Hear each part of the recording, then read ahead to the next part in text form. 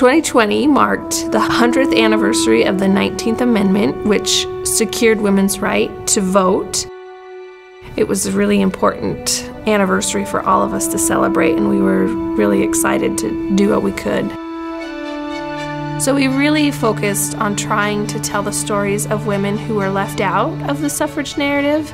We wanted to really expand the story of suffrage, not just tell that white upper class narrative.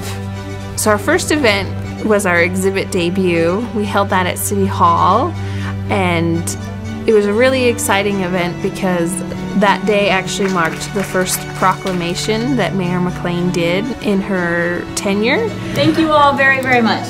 And it was really a special moment because it was also the first time that we've had an elected female mayor for the City of Boise. So having it not only be the commemoration of when women could vote, but then we actually had a woman in office was really neat.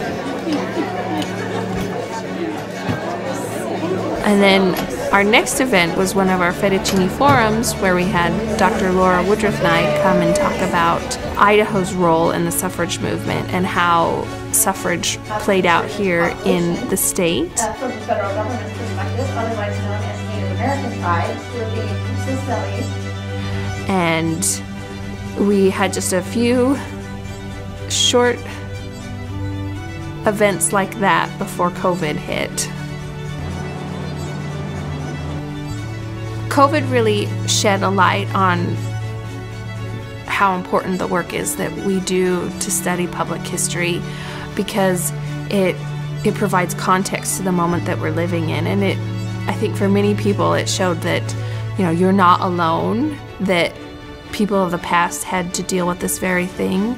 The suffragists themselves, while they were fighting so hard to get the 19th Amendment passed, they too had to live through the Spanish influenza and the way that crippled the world as well. And they had to find ways to continue to advocate for their right to vote and to gain representation.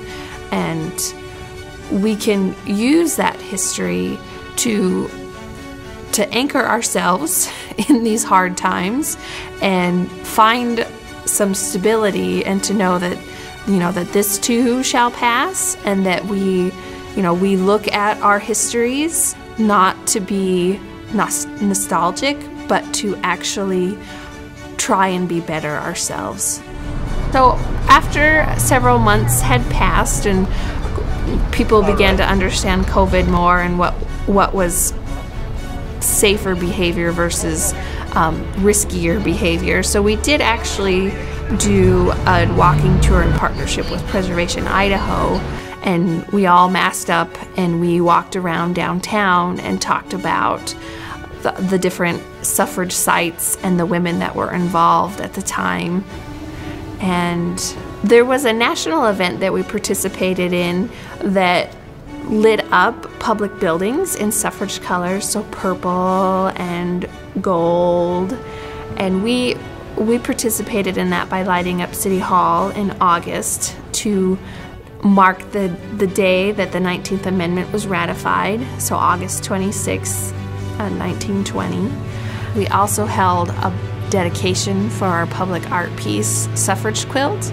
It was produced by Stephanie Inman, who also did all of our graphic design work for the commemoration.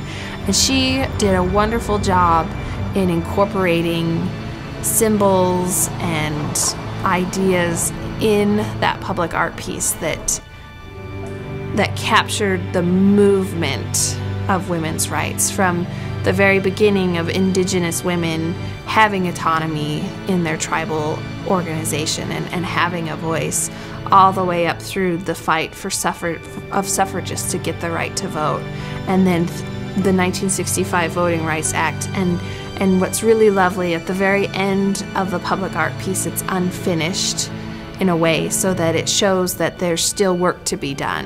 And I think that is one of the themes for not only the commemoration, but just where we find ourselves today, is there's always more work to do.